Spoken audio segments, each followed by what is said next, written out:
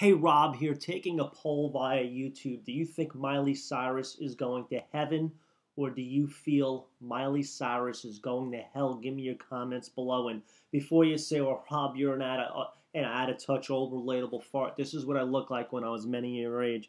That wasn't me. That was me, friends. I used to play guitar in a lot of metal bands in the 80s. I was in a band from Holland and did the hair band days, the makeup, oh God, it was, thank God for Jesus, man. I'm a minister of the gospel, by the way, and my opinion of Miley, is she going in eternity in heaven or hell?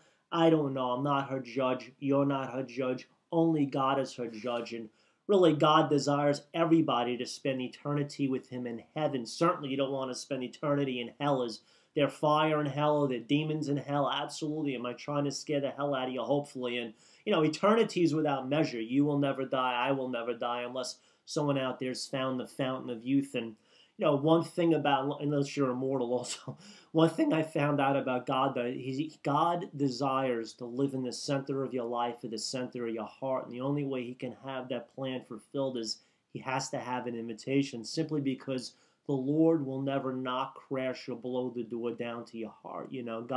God's not a party crasher. God didn't create robots. God gave you a free will, so you can accept Christ out of obedience or reject him out of disobedience. In other words, we're the ones that control the doorknob to our heart. And I promise you this, once you open the door of your heart just a crack, the Lord will come in with his great grace, mercy, compassion, kindness, most of all his irrevocable, unconditional love. And the Bible's very clear about the love of God. It says in the book of John, in the New Testament, in the Bible. By the way, if you own a Bible that has dust on it, get the dust off it. It does you no good if you don't read it, obviously. But in the New Testament, in the book of John, chapter 3, verse 16, simply states, "For God so loved the world, he gave as a gift his only Son, that if you would believe, receive, accept, surrender your life to the Lordship of Jesus Christ, you would never perish. You'd have everlasting and eternal life." And God desires no one to perish. Once again, he wants us all to have the assurance